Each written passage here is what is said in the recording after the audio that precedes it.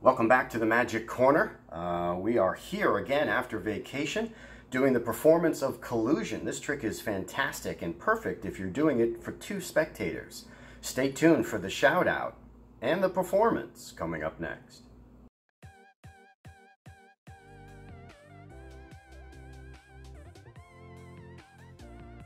If you haven't subscribed and hit that notification bell to get involved, you should. You don't want to miss a thing. I do have a product review and a giveaway of that product coming up to the end of the month, so stay tuned for that.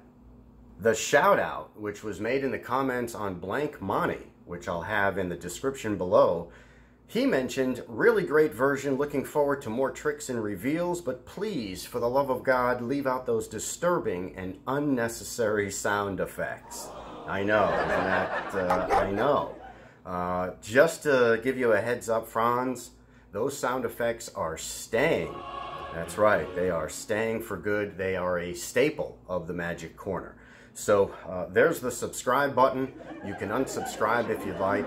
With that being said, we are ready to perform the Collusion trick by John Bannon. Oh, yeah. All right, Penguin, Pluto, here we go. You can actually use a regular deck of cards. We just take out the jokers. There we go.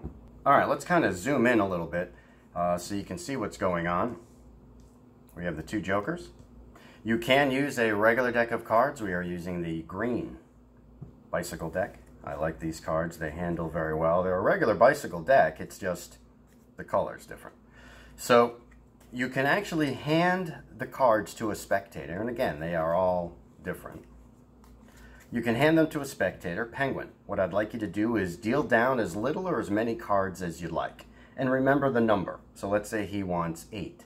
1, 2, 3, 4, 5, 6, 7, 8. We'll take this joker and mark where he stopped. Pluto will do the same thing. Let's say he says 10.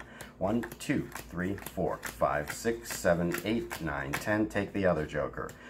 Each of these spectators are kind of picking a half a card, a value and a suit, and they'll collude and work together to come up with one card. For example, we spread the cards. The first joker, they put the card down next to it, and here is the other joker with the other card next to it. Square up the pack.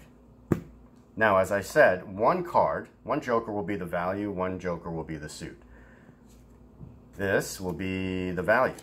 So we are looking for a queen. And the other card is the suit. We are looking at a diamond, queen of diamonds. So they've worked together to come up with a card. Each had a different number. If the numbers were different, the cards would have been placed in a different spot and so forth.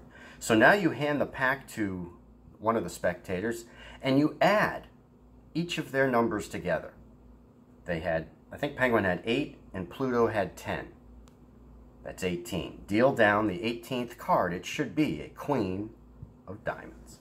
1, 2, 3, 4, 5, 6, 7, 8, 9, 10, 11, 12, 13, 14, 15, 16, 17, 18. Queen of diamonds. Oh, yeah. And again, everything is examinable.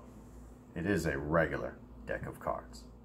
All right, so that was Collusion. Hopefully you enjoyed that. I did. I know Penguin did. I know Pluto did. And even the dog did. So on behalf of all of us and you, thank you for watching. Franz, thank you for keep watching. I know you are, because you're probably going to wonder what I'm going to say. Oh, yeah. So until next time, on behalf of Penguin now and Pluto and the dog, we'll see you around the corner.